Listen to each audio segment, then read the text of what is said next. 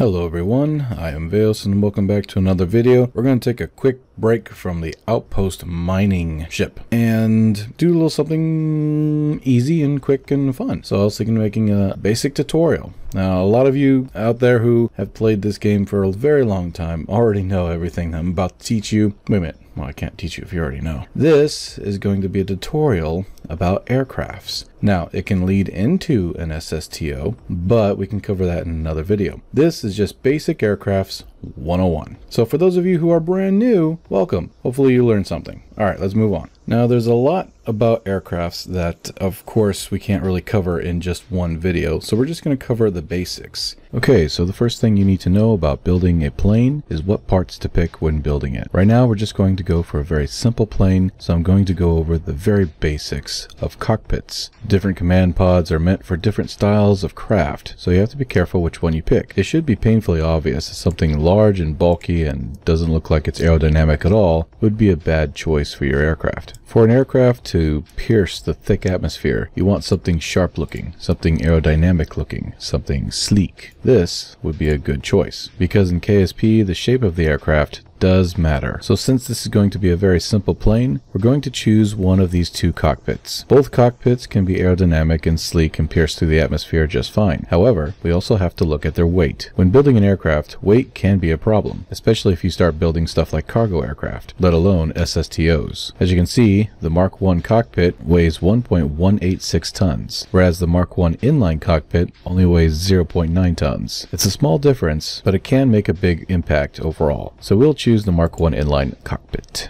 Now, when choosing fuel tanks for your craft, there are many to choose from, but for an air-breathing engine aircraft, you're only going to need certain ones. For example, the Mark 1 liquid fuel fuselage holds a lot of liquid fuel, which is perfect for our aircraft. It doesn't have any oxidizer, which our aircraft will not burn, and so therefore it'll just become dead weight. Also, in the Aerodynamics tab, there are parts which contain both air intake and liquid fuel, so also consider those while you're building your aircraft. However, for this tutorial, we're also going to be going over air intakes, so the Mark 1 liquid fuel fuselage is good for this tutorial. Now let's talk about engines real quick. In the Engines tab, you can see that we have plenty of engines to choose from, but only a few will work for this aircraft. We're not trying to build an SSTO or large cargo plane, so we only need something fairly simple. It is very important to remember that different engines do different things. For example, the Weasley turbofan only works at low altitudes. Once you start getting higher, you start losing power. Then you have the Panther that can operate in a higher altitude at faster speeds and even has an afterburning mode to make it go a little faster. Not to mention that it also comes with a gimbal or vectoring. This means it can move the direction of thrust up, left, right, wherever you need it in order to aid in your control. Then you have the Whiplash, which is a very high altitude turbo ramjet engine. It can still work in low altitudes, but unlike the Panther or the Weasley, it's going to still be operational at high altitudes, while the other engines will flame out. And then of course we have our Rapier. This engine is specifically designed for SSTOs. SSTO stands for single stage to orbit, but we'll talk about that in another video. It can operate at extremely high altitudes. It is a combination of jet engines and rockets, higher than the Weasley, Panther, or even the Whiplash. All three of these engines will flame out before the Rapier does. This allows you to use as much air in the atmosphere as possible before having to switch over to rockets. So for this very simple plane, we're going to use the Panther. We could have gone for the Weasley, but I like the afterburner. It's pretty. Now for command and control, we're not going to use any of these. When I see someone using advanced inline stabilizers or reaction wheels or even RCS for their planes, I kind of cringe. You shouldn't have to be able to use any of these if you build a stable plane, and I'm going to show you how. Go past your structural, don't need any of that. Robotics, we're not building a Gundam. Don't worry about coupling. We're not worried about payload right now. However, aerodynamics, that's the next stop. In your aerodynamics, you have a bunch of parts to choose from: wings, nose cones, prop engine, fan blades. But what we want to go over right now is air intakes. Now we're just going to go over the extremely basic air intakes, nothing too advanced for this video. Just like jet engines, some air intakes operate at higher speeds and at higher altitudes than others. The circular air intake operates at lower altitudes and at lower speeds. If you try to go any higher, your engines might flame out because they're not going to receive the air that they need. The adjustable ramp air intake is great for extremely high altitudes at extremely high speeds. It operates more efficiently at high altitudes than it does lower altitudes. And then you have the shock cone intake. It's arguably one of the best air intakes the game has to offer. It operates at extreme altitudes and extreme speeds, just like the adjustable ramp air intake. However, it can actually bring in more air into the engines than the adjustable ramp air intake can at those speeds and altitudes.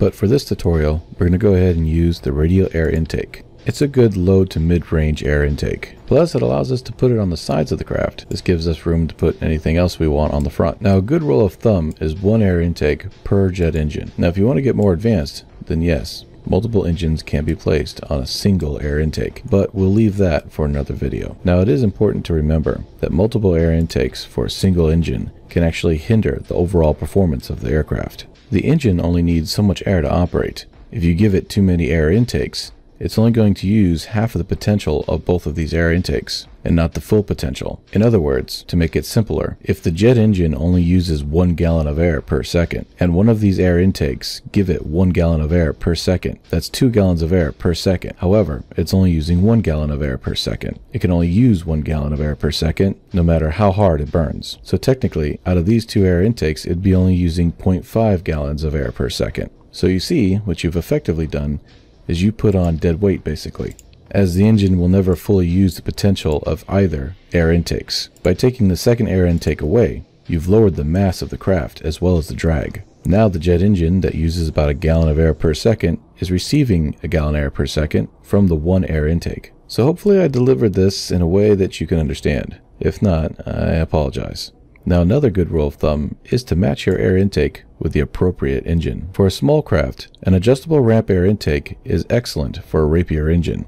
They both operate at high altitudes and extreme speeds. However, this setup is only good for a light aircraft. If your aircraft was any heavier, then a shock cone would be recommended for your multiple Rapier engines. This, however, goes into the advanced portion that we're not covering in this video right now.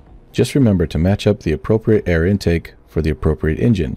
Something like this with a circular air intake and a Rapier engine would not be very efficient at all, as a Rapier engine would demand more air from a higher altitude that the circular intake could not deliver. In other words, you'll flame out at a very low altitude. It also works both ways. If you were to use a Weasley engine that's operating only at low speeds and low altitude, and throw on an adjustable ramp air intake which is meant for high altitude at high extreme speeds, then the overall efficiency and performance of the craft is going to be handicapped. Now I can go into a whole nother video explaining why, but for the basics of knowledge, this sucker is heavy, okay? Slapping on a circular air intake will greatly reduce the weight and drag of that craft. Fun little history lesson, back in the day, you could slap on a ton of air intakes for one engine. This was called air hogging. Air was considered more like a resource in the game's engine. That meant even if you were at 50,000 meters high, and each air intake was receiving 0.01 amount of air. The fact that you had like 100 of them on there meant that the engine was still receiving enough air to operate at extreme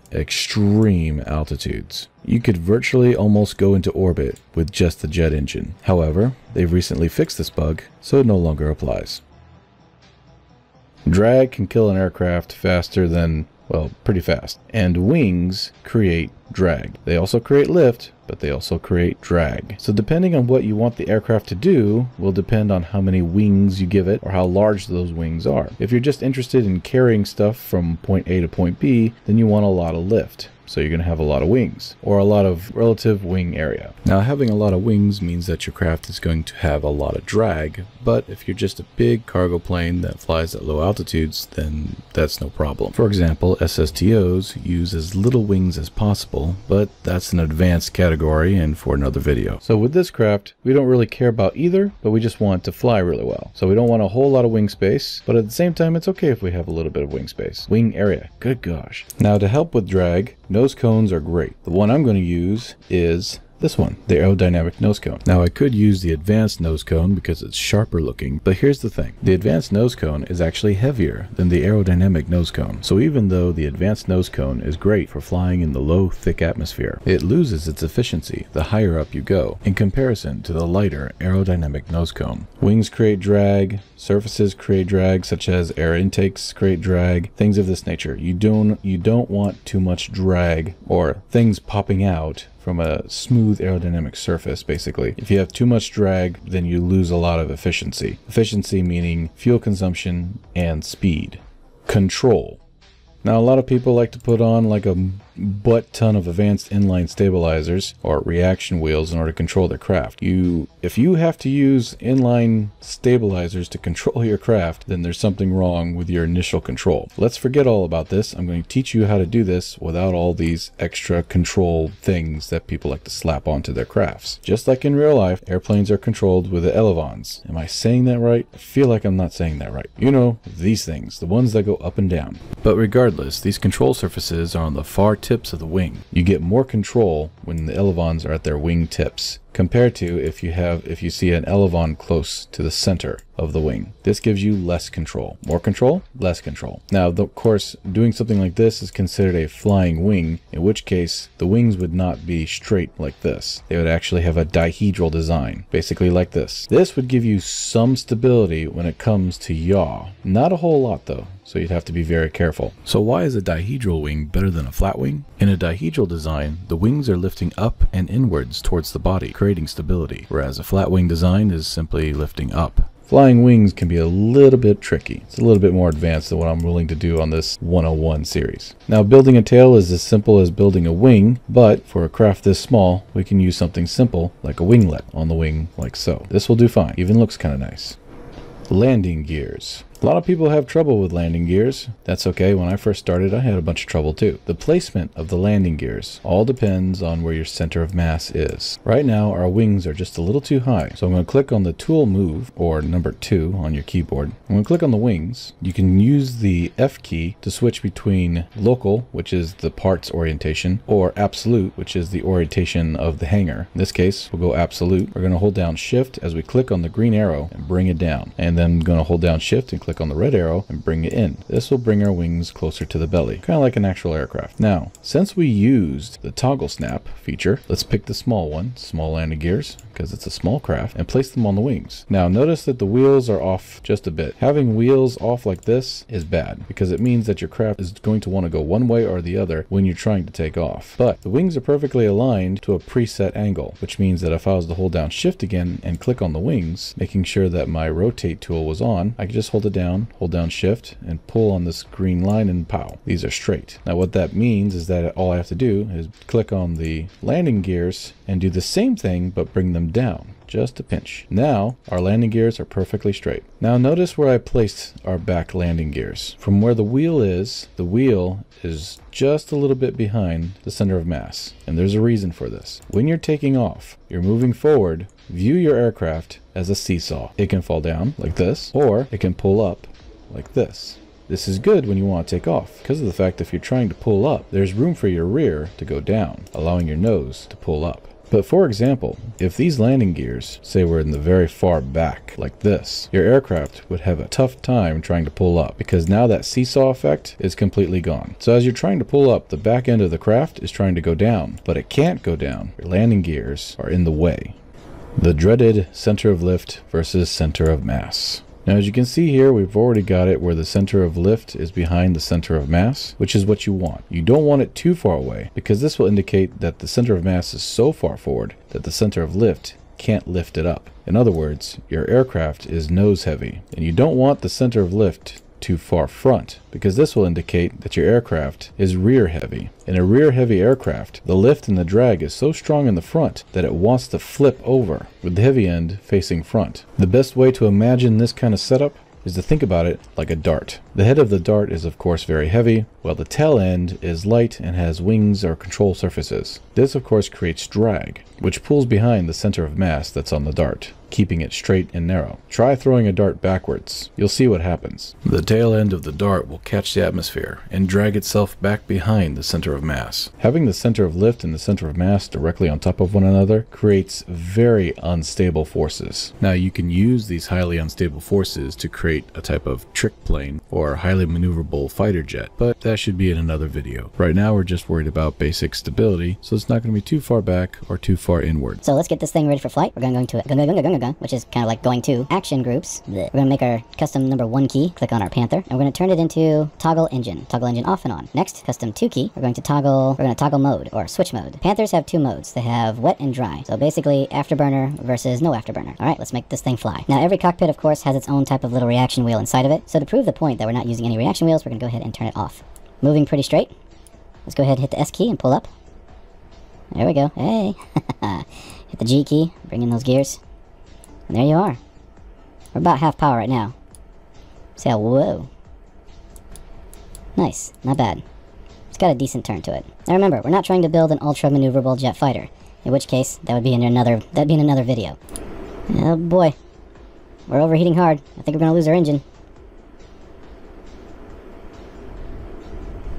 Ah, we lost our engine. That was fun. Well everyone, thank you so much for watching and thank you so much for being a part of this channel. I hope you liked this very extremely simple how to build a plane tutorial. So for anyone out there who's had problems doing this, you're welcome. For everyone out there who already knew about this but enjoyed the video anyway, then thank you. Again, thank you so much for watching. I am Veos, and I'll see you in the next video. Bye bye. You know, if you've made it this far to the video, then you should really consider clicking that button on the bottom left. I mean, you should really consider it. I'm just saying, you know, it's awfully pretty. I would click it. I would definitely click it. Blech.